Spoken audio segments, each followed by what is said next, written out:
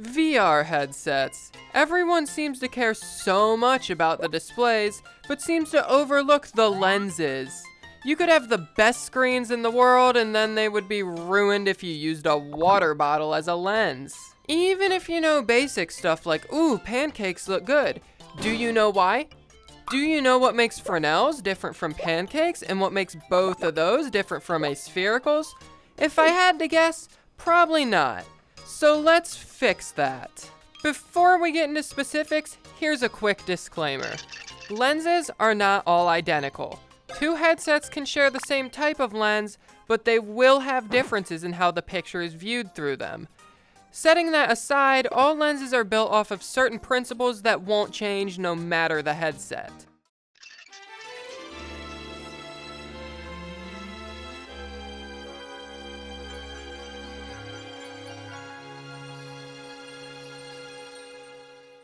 To begin, let's talk about the most common lens in a VR headset, the Fresnel lens, not Fresnel.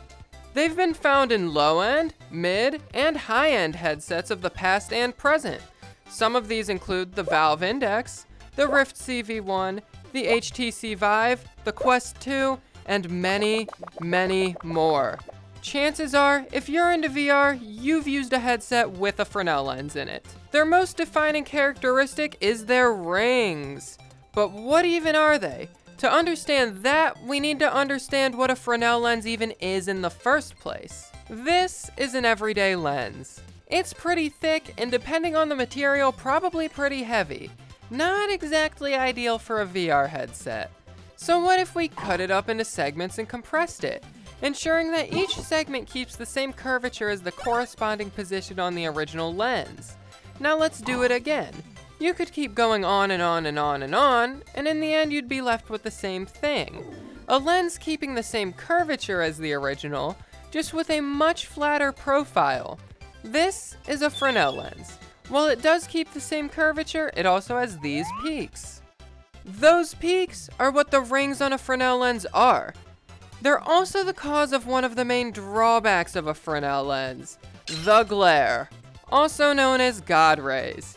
If you take a close look at these God rays, you can see that they follow the rings of the lens. You see, while this Fresnel lens is bending some light in the same way the original would, it's also letting a lot of light escape at these peaks.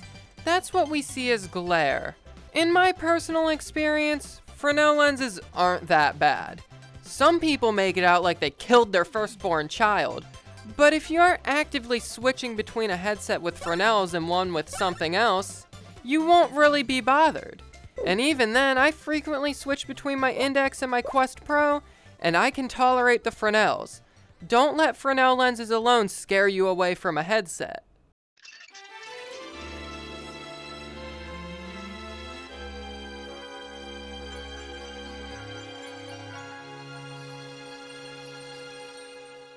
Pancake lenses have been popping up more and more recently and are looking like they're going to be the new standard going forward.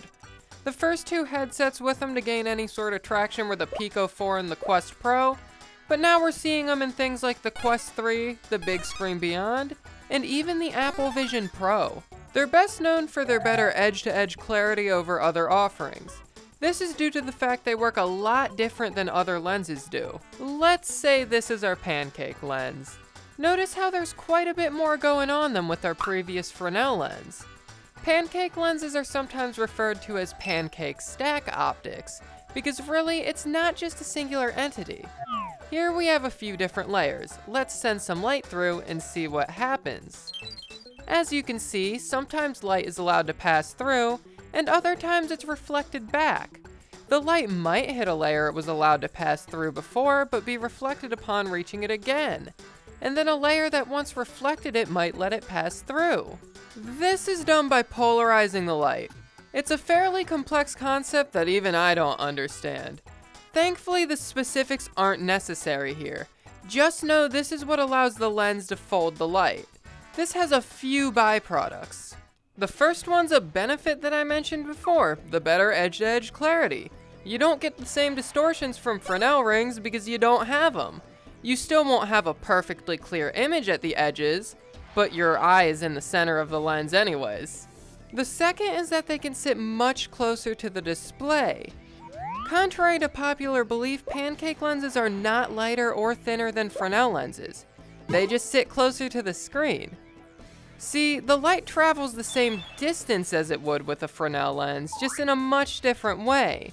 And now you have less empty space in between the lens and screen, meaning you can make the headset thinner. Since the headset's thinner, the weight's now closer to your head, and that means it feels lighter, even if it isn't. Of course, there are some negatives. The main one being polarization loses a ton of light. I've seen numbers floating around that the Quest Pro's lenses let anywhere between 8 and 15% of all light through them.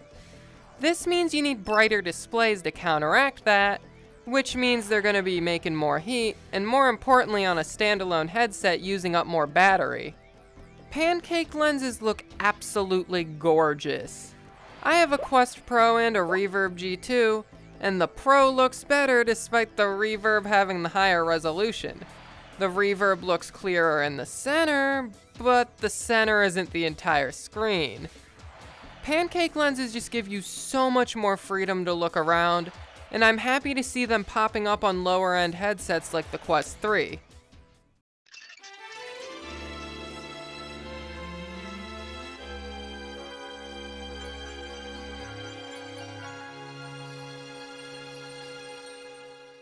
Aspherical lenses are the weirdest ones here.